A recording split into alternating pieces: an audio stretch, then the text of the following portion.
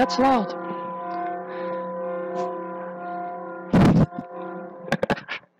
All right, welcome. How many of you were bored during that exercise? Nobody? How many of you enjoyed that? Awesome. Okay, cool. I will do that another time, maybe. Okay, so at a recent Hackers Hour event, where some developers got together to help each other troubleshoot some problems and help each other learn, I asked the attendees this question, and I'm going to show you some of the responses that I got. This was one of them. This was another.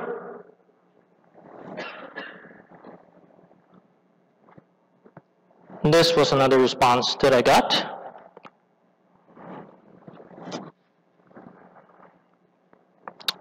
And this was another one. So if you can imagine someone who is completely brand new to this field of writing software, and they have this expectation, this idea of what learning is going to be like, and they think that it's going to be a series of stages that you have to get through, sort of like a series of staircases, or like a stage in a video game. When you get to the end of the stage, then you can move on to the next. But when they get there, what they find instead is this: a plethora of entry points. And if they had this reaction, it would not surprise me. Because basically this is a case of information overload. But there's more. Here is another response that I got. The rate at which new things are coming out that have to be learned is ever increasing. So this is a JavaScript trend graph that I made based on the data in JavaScript Weekly, which is a newsletter curated by Peter Cooper.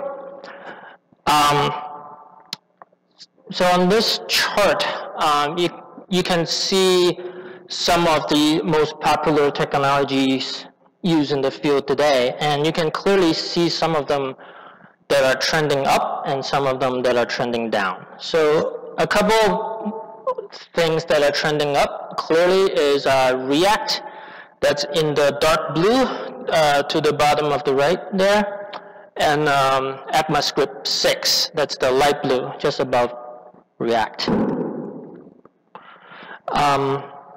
A couple of things that look to be trending down are Backbone, in the dark green there. You can see some of it over here in 2002, 2003, and then trending downwards. Another one is CoffeeScript in the light purple. And jQuery, the one in the light orange over here also seems to be trending down. And Node.js in the bright orange, it looks to be trending down, but I would say for this particular case, it's misleading because Peter Cooper has also at some point started a separate newsletter dedicated to Node.js alone.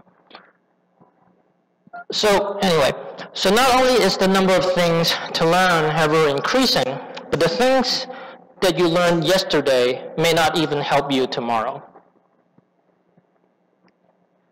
And to expect that any one developer can know all of these things is kind of like expecting one person to have watched all of the shows that were nominated at the Emmys this year. I had more responses to my question. So this was one of them. And then I had this one. And effectively, these are cries for help. So how do we survive in this ever-changing landscape?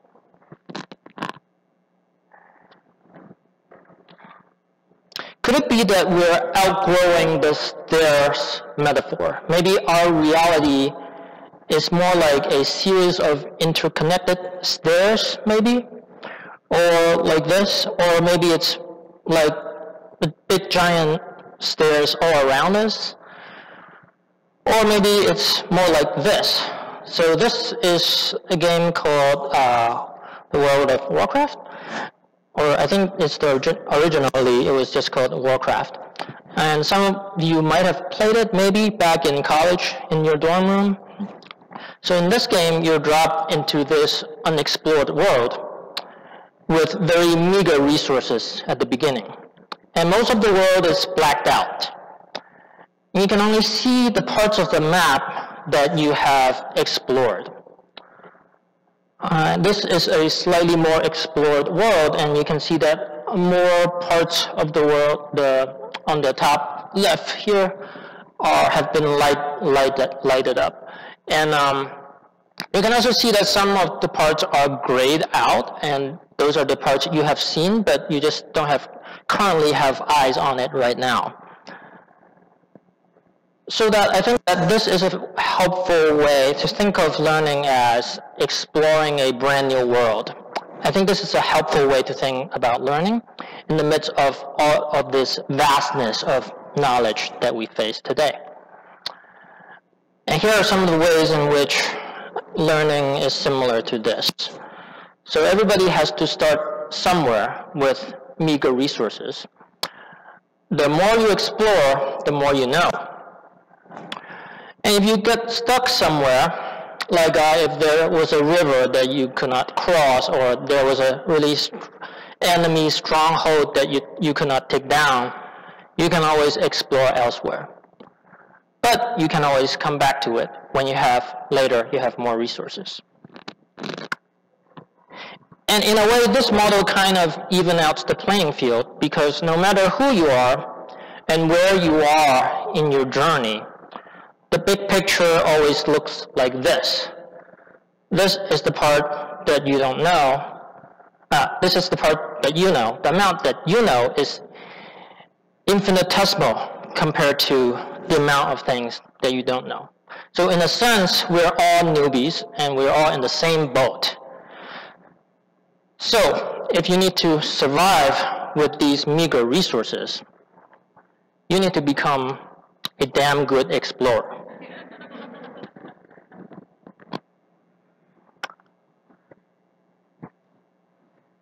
And schools will not get you there. Schools are not enough. Because schools cannot deal with this constant influx of information and this rate of change. It's not that you should not go to school, but while you're in school, if you do go to school, you want to focus on acquiring the skills that you need in order to be able to cut the cord and be able to continue learning on your own. So what makes a good explorer? Well, whereas most people normally stick to what they know, explorers do the opposite. They gravitate towards the unknown. And so a great way of learning to become a better explorer is by getting into the habit of asking questions and also making sure that you get them answered. An easy way of making that actionable is by keeping a log of questions. Log a question in a notebook every time that a question pops up into your head. When you're working on a project, when you're learning a new thing, when you're reading a tutorial, when you're reading a book, when you're watching a talk, whatever, whenever something feels out of place, weird, funny, confusing, iffy, scary, that is a sign that it's probably a good time to write down a question. And sometimes it might be hard to articulate the question, but power through that and it'll get easier with practice.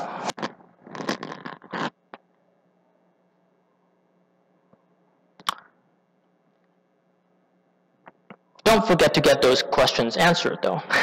Set aside time for them and sort of view it as a to-do list that you need to go over and over and over again. And when you get a question answered, you've leveled up, so you can check that off. And this is actually a good answer to this question that we had earlier. Keeping a question log will help you fill in your knowledge gaps. Another good way of orienting yourself towards the unknown and to explore the things that you don't feel comfortable with is this productivity hack that I stole from Tim Ferriss. So this hack works like this. Write down 3 to 5 things that you feel most anxious or uncomfortable about. And then look at each item and ask these 2 questions. Number 1, if this were the only thing I accomplished today, would I be satisfied with my day? And number 2, will moving this item forward make all of the other items on this list unimportant or easier? That is a great way to prioritize what you have to do to learn. Let's talk about focus. How can you focus amidst all of this information? Our working memory is limited and can hold only about a handful of things, of concepts at any one time. And as programmers, and I'm sure you know this, working memory is an especially precious resource. So it doesn't really help to have all of this stuff on high blast. To learn effectively, we have to somehow be able to take this blasting fire hydrant and reduce it down to a series of drips. So that means isolation. We have to learn one thing at a time because we have to find the right difficulty level for you. So, for example, if you're going to learn React, do not also try to learn Flux, Redux, ES6, Babel, Gulp, and Webpack all at the same time. Start from scratch. Favor starting from scratch over using a template or a template project generator or something like that. This way you know exactly what ingredients you're putting into the mix. So this is how I like to start messing around with React. For example, I would just create a new empty directory. I would create an index.html file inside of it. And this is the most current React tutorial on their website. And luckily, it's got this bit of HTML that you can simply use in your index.html to bootstrap a project. So that's really all you need. It's just one file. And then you plug in the first piece of the example code there, and then you're off and running, basically. And you can start messing with this code.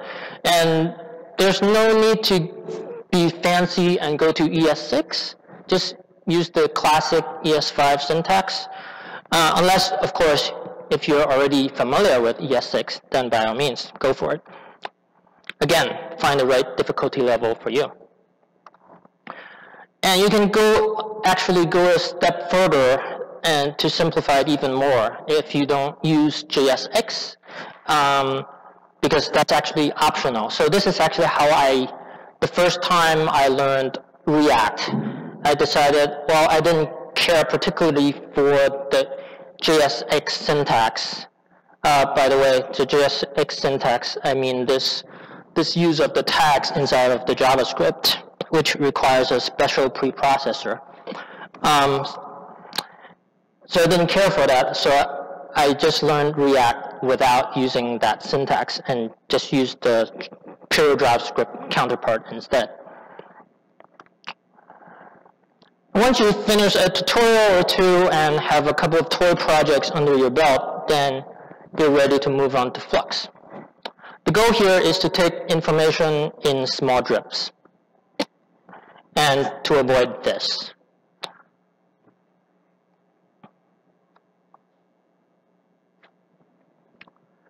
When you're in a market that is too volatile for your comfort, you want to latch onto the most stable currencies. So if you know there's a set of skills that will always be useful to you, regardless of the flavors of the day, you want to double down on them. But how do you know what those skills are? Well, don't worry, I'm going to tell you now. Touch typing, very underrated. If you're not, how many of you are not touch typists, not fluent touch typists? Okay. Huh? Touch typing means you type without having to look at your keyboard? Okay. Yeah, so if you're not a touch typist, that's a big win to learn it now. So I would strongly encourage that. And if you're just starting, I would encourage you to take a look at Dvorak and Comac as alternative keyboard layout options. Debugging and troubleshooting. Source control. Using the command line. How to ask questions online. Object-oriented programming. Functional programming. Refactoring. Your communication skills. Task management. And I mean, this is not an exhaustive list, but the point is, that this is a list of skills that I know that if you invest your time and energy into learning any of these well, it's very unlikely that you would have wasted your time. And debugging is an especially important one, which I will come back to later. Oops, I messed up my slides, sorry. Okay.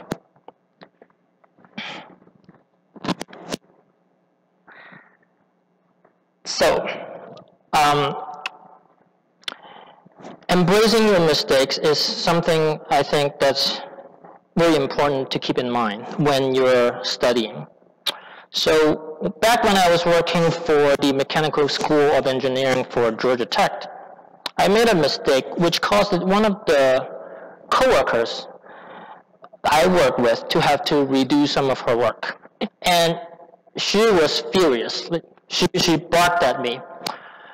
And I was taken aback. That was not an environment very conducive to learning. It turns out that experienced developers make just any mistakes as junior developers. They just recover from them faster. I credit this quote to Kylie Stradley and her brilliant talk at RailsConf. So everyone can just mellow out about making mistakes because we're all in the same boat. In fact, I will argue that it's not just okay to make mistakes, it's actually better to be making mistakes when you learn. There's actually some research done by some scientists that shows that trying first and then failing to retrieve the answer is actually helpful to learning something. So in this article, in one of the studies that was mentioned, a group of students were asked to take some reading comprehension tests. And they were separated into two groups, the experimental group and the control group. In the control group, the students would do a normal reading comprehension test. They would read an article, and then they would answer some questions about the article to see how much they understood about the article. In contrast, the students in the experimental group, they were made to answer the question before they read the article. And then they read the article, and then they would answer the same questions again.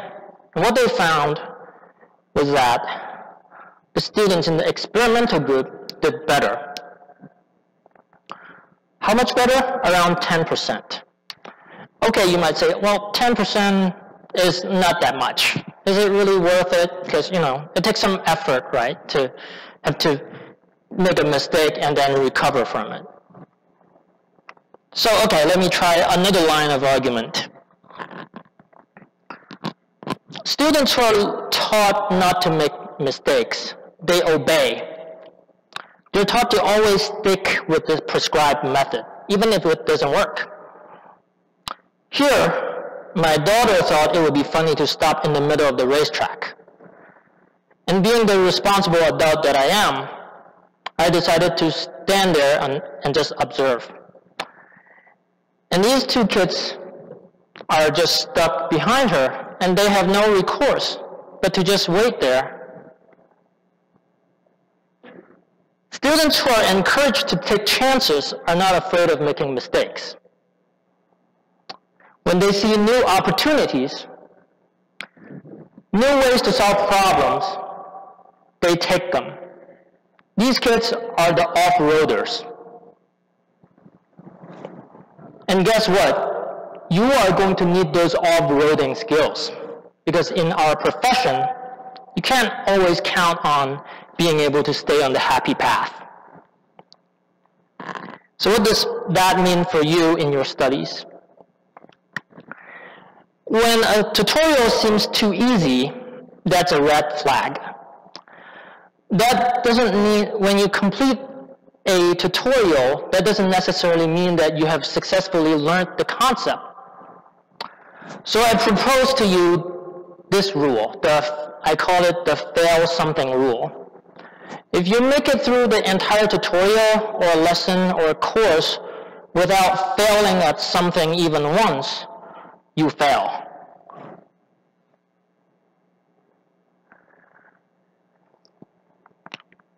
So how to prevent that? Well, one way to try to make more mistakes is by doing something more open-ended. So come up with some ideas of your own and ask questions that you don't know the answers to. Another approach that you could take is to follow a tutorial, but take detours while you're doing that tutorial. So you're using the tutorial as a guardrail, and invariably when you're reading through the material, your questions are going to pop up in your mind. And that's a good time to write it down in your question log. And take a detour. I wonder what would happen if I changed that, if I deviated from the tutorial in this way. So do that and find out what happens. And when you're done with that detour, come back, go a little further, and take another detour. Again, find the difficulty level that is right for you. And ask questions about things that you're unsure of. Be a damn good explorer. Okay, now you might say to me, Toby, you make it sound so easy. But getting stuck trying to get something to work is really painful. So how do we recover from mistakes when we make them? So that is the realm of debugging and troubleshooting. Now there are other types of mistakes other than bugs, but bugs that are caused by small, low-level mistakes are so common and such a big source of frustration for learners that I've paid special attention to this problem. So much so that I have started a project with the aim of providing an effective means of teaching these skills to up-and-coming developers. Debug School is still under construction, but right now you can sign up to be notified when the doors open. I'm going to talk about one of the most important concepts that I cover in my lessons, and that is the scientific method. Sometimes when I help somebody debug a problem, they say to me, that's not possible. That just cannot possibly happen. And they will show me that it cannot possibly happen because they've already verified this, and they've already verified this, they've already verified that, and that. as if they have found a smoking gun that proves that they were right, and therefore the computer must be wrong. And while computers have been known to be drunk at times, a much more probable explanation is that this is simply a case where a strongly held assumption is mistaken. When we write code, we make assumptions about the code we write. This is natural and this is very necessary because unless we make assumptions, we cannot plan. And in case you didn't know, coding is an activity that requires a lot of planning. However, if you're debugging, things did not go according to plan. If something defies logic, that means that one of your assumptions are wrong. And you need to suss out which one of those it is. The same way that you might want to suss out who is the mole in a spy agency, you need to get suspicious, paranoid even, trust no one, not even yourself. Because the mole has a good track record at deceiving you so far. So what makes you think you can get away, what makes you think you can outsmart it in the usual way?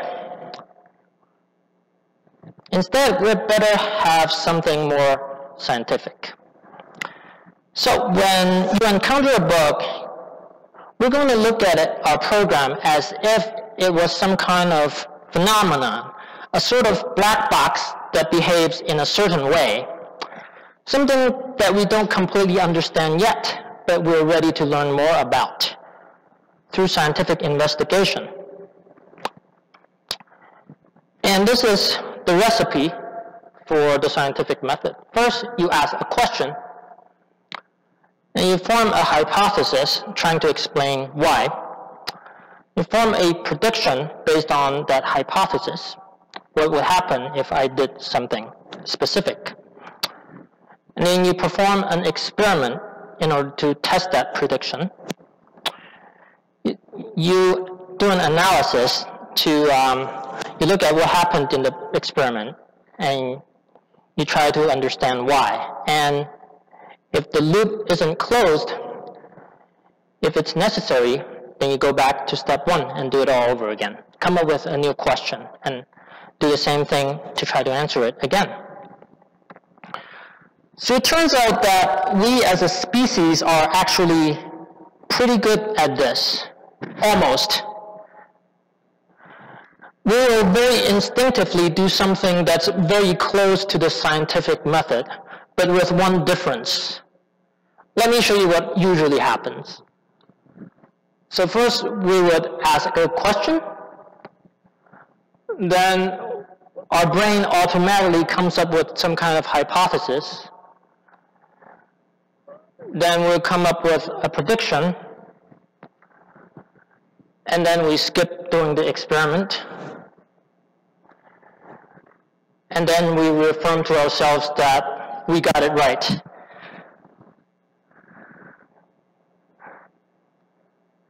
So the moral of the story is, don't skip step 4.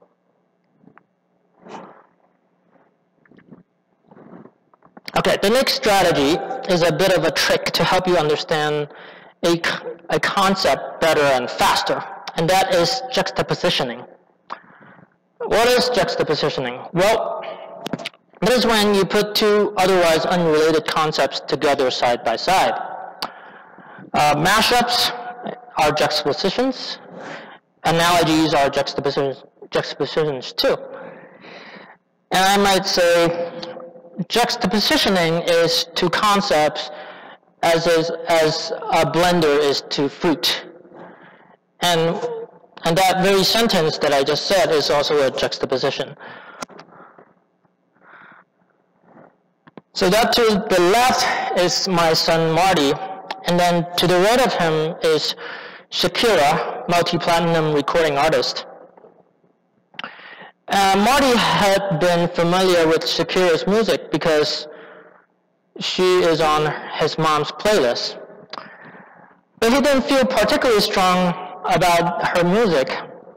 However, that changed one night when at a restaurant we heard a band play one of Shakira's songs. After that night, he asked for this song every time that we were in the car, and he asked for it to be put on repeat all the time. That is the power of the juxtaposition. This is a model of learning that I stole from the book, Why Don't Students Like School? And in this model, learning is the interaction between three things. The long-term memory, that's the box on the bottom. The working memory, that's the box on the top right. And the environment, that is the hexagon over there. The material that is being presented to you is being presented to you in the environment. And assuming that you're paying attention, it goes into your working memory. Now the tricky thing is to get that thing from your working memory to go into your long-term memory. And it turns out that the key thing that has to happen is to engage your brain in thinking activity. In thinking about the subject in question as it relates to the knowledge you already have in your head, in your long-term memory. In other words, the stuff that's in your long-term memory, the bottom box there, is sticky, like chewed bubblegum.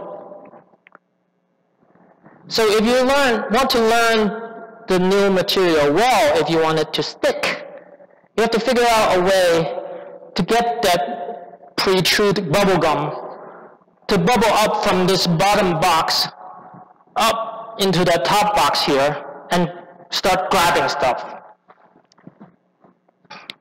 You want it to stick to the new stuff. And I posit that maybe the best way to do that is by juxtapositioning something that you know well with the thing that you're trying to learn. So in my son's case, he is already familiar with the song already, but hearing that song in a new context, we're in a restaurant, it's a different band, it's a different singer, that allowed him to juxtapose the version of the song he knew with the new version of the song that he is hearing. And I have used this concept to learn to sing a Portuguese song that I'm obsessed with, even though I know zero Portuguese. I would first listen to my favorite version of this song many, many times, and I would try to sing along with it. Once I started to be able to sing some of the parts, I would switch to listening to a different recording of the same song, preferably one that has a slower tempo. And then after a while of doing that, I would juxtapose on top of that, actually reading the Portuguese lyrics in a written form while I'm singing along with the song. So what I find is that I get something new from each new juxtaposition. There's something, every time I do one of these things, there is something that I can use from them. There's something I can use from each of them that makes it easy for me to remember different aspects and different parts of the same song.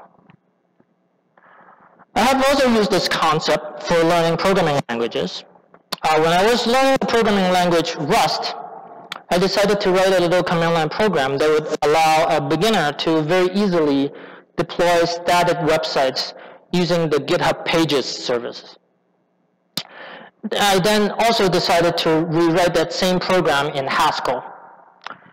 And this exercise helped me to very quickly identify the weaknesses that I had in Rust, and vice versa, the weaknesses that I had in Haskell. So in fact, juxtapositioning is another effective way of filling up your knowledge gaps. How can you apply this concept? Well, the formula is actually very different. It's doing something that's the same but different. Same but different, same but different. So here are some ideas for you. You can have the same concept explained in different ways for you. You can get different, for example, you can read different blog posts about the same concept. You can read different book chapters that are also covering that same concept. You can watch different talks about that same concept. You can do different tutorials about that same concept. And you can do video course lessons about that same concept. You can also do different code exercises that are related to the same concept. You could take a problem that you know well, maybe, in a previous job, you're in the restaurant business. Well, do something that's related to the restaurant business and write it in a program. If you're an artist, you can use your unique skills to teach others programming. You can rewrite a program in a language that you already know and contrast that with the one that you're learning. And you can rewrite an app in a different programming style, a different framework, or a different language. Vice versa, you can write a different type of app using the same programming language. So some examples of this is with PhoneGap, you can use HTML and JavaScript to write a native app. And with Electron and Node WebKit, you can use this same technology to write desktop applications. You can also use the same language, but on a different side. You know what side I'm talking about. You can re-implement a library or a concept in a different language and a framework. And actually, you see this a lot in the open source world, and I personally have done this a lot. It's like, oh, that seems like a cool concept in Ruby or Haskell or whatever. I'm going to re-implement that in JavaScript or something. So you get sort of this proliferation of open source libraries that are just re-implementations of a concept that's found in another programming language. Wait, there's more. There's another way of using juxtapositioning. You can use juxtapositioning via negation, by eschewing something that is already in your repertoire. So an example of that is you could write OO code without using inheritance. That's something I have personally done. So far, so good. You can write code without using any objects. Vice versa, you can write code without using any functions. You can even write code without using any if statements, if you can believe that. You can write code without using jQuery. You can write a web app without using a backend. There's tons of ideas. Go crazy. I've just given you the tip of the iceberg here. Okay, let's talk about teaching what you learned back to others. Since Roman times, we have known that teaching is actually a really effective way to learn. And evidently, we still know that today, because a couple of days ago, I heard this said by Kyle Simpson at his workshop. And this is called the protege effect, which says that the best way to learn is by teaching. And there's this guy named John Paul Martin. He was a teacher in Germany in the 1960s. And he developed this teaching method called Lernen Church. Oh, I'm butchering that. Which means learning by teaching, where students are asked to prepare and give lessons to each other in the classroom. And this method, although it requires more work both on the part of the teachers and the students, it worked really well in terms of teaching.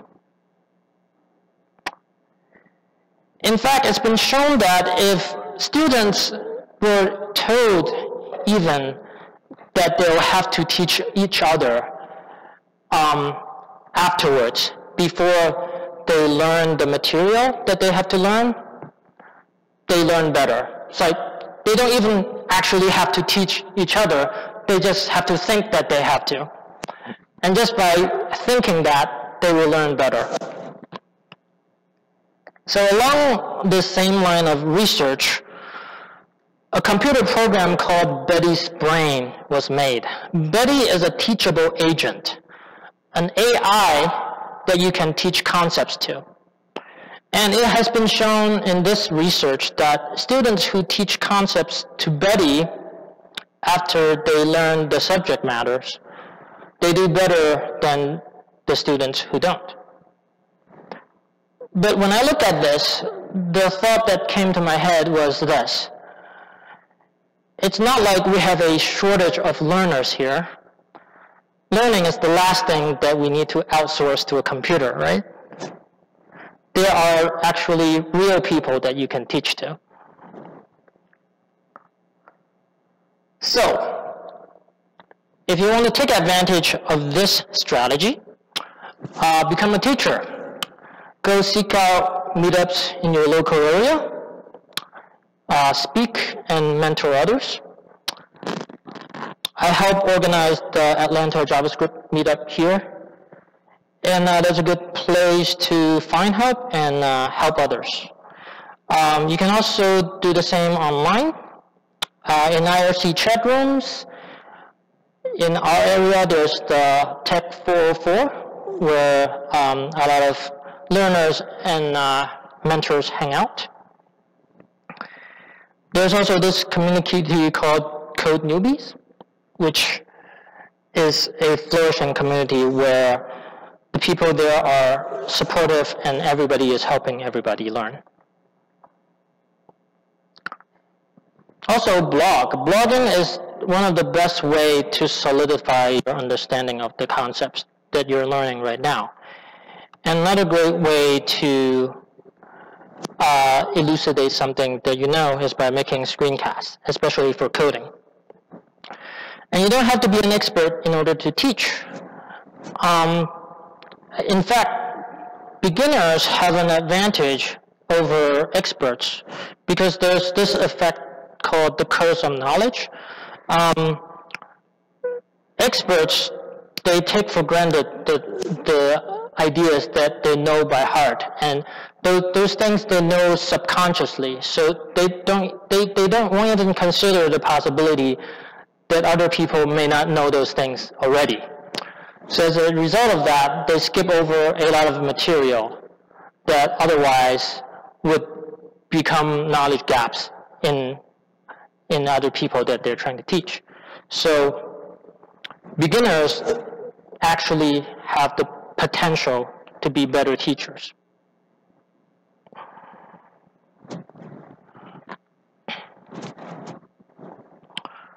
Let's see how much time I got. Okay. Okay, I want to come back to this world view of thinking of learning as exploring a brand new world. And the idea that learning is a constant process, that we can never stop learning. Is this a curse or is this a blessing? So in one day, I realized that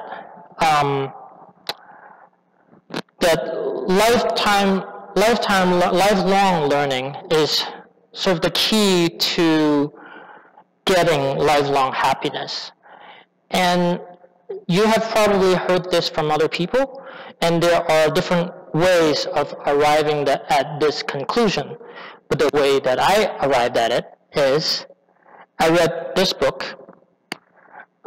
This book is called Flow, The Psychology of Optimal Experience. In this book, the author talks about this state of mind that he calls the flow state.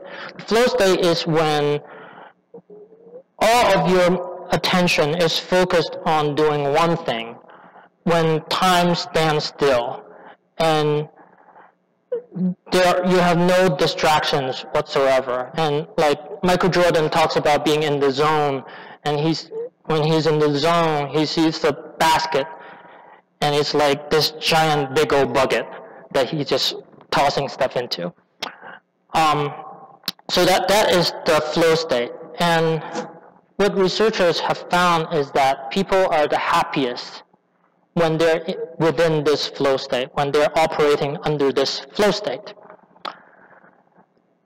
And the thing about the flow state is if you operate in this, under this mindset, you will skill up very, very quickly because you're at a really, really high level of efficiency in terms of learning. And if you've done one thing, if you have achieved one skill in a flow state, chances are it won't be very long before you sort of level up, and then the same skill won't be interesting to you anymore. So you actually won't be able to achieve the same flow state by doing that same thing.